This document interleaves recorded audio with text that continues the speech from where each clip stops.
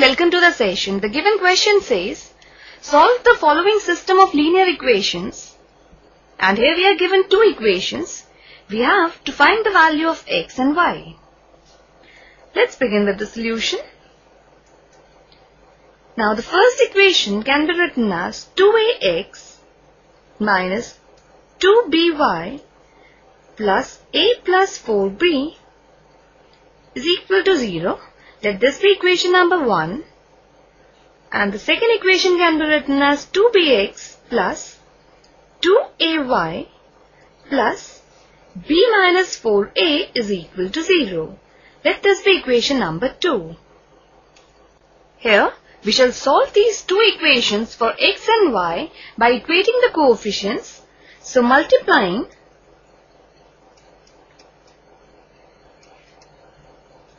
equation 1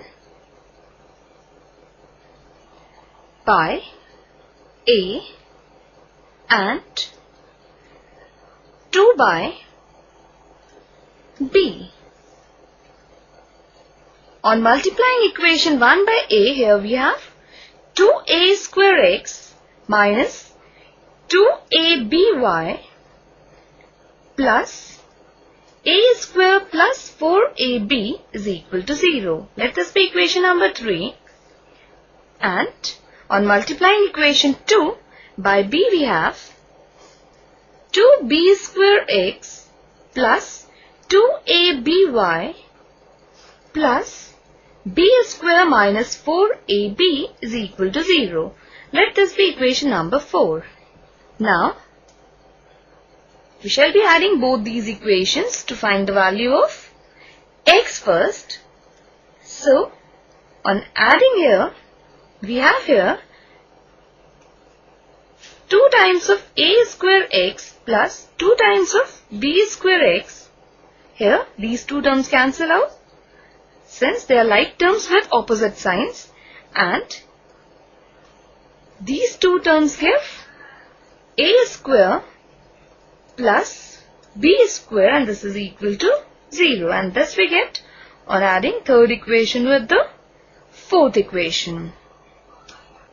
This further implies that 2 times of a square plus b square into x is equal to minus of a square plus b square, or x is equal to minus of a square plus b square divided by 2 times of a square plus b square, cancelling the common term from the numerator and denominator. We have minus half. Therefore, x is equal to minus half. Now next, we shall substitute the value of x in the given equation. So, substituting x is equal to minus half in equation number 1. Now first let us write down equation 1 which is given to us.